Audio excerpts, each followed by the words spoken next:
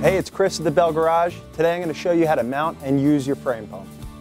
Mounting your frame pump is really easy. On the down tube of your bike are 2 bolts made for holding your water bottle cage. So all I need to do now is take an Allen wrench and remove these 2 bolts.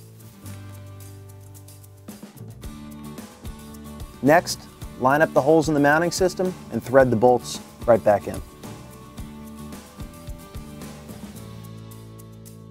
A bottle cage can still be run right over this mounting system. Just remove the bolts again, line up the cage, and reinstall the bolts. So we've got the pump mounted to the frame, and now I'm going to show you how to use it.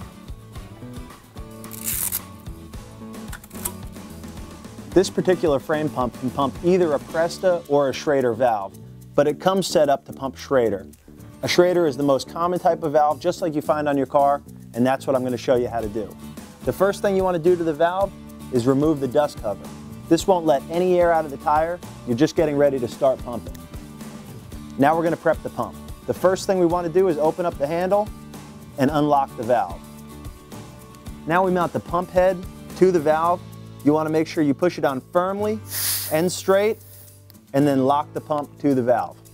To make sure you've got a secure connection, wrap your hand around the tire and underneath the head of the pump, and then use your other hand to actually pump the tire. As you're pumping, you want to keep an eye on how firm the tire feels. You want to make sure you get it firm enough that you're going to be able to get back home.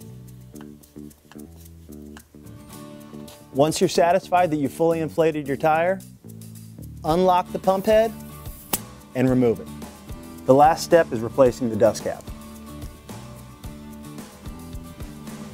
A frame pump is great for roadside maintenance, but we recommend you also have a floor pump at home with a gauge so you can make sure your tires are always properly inflated.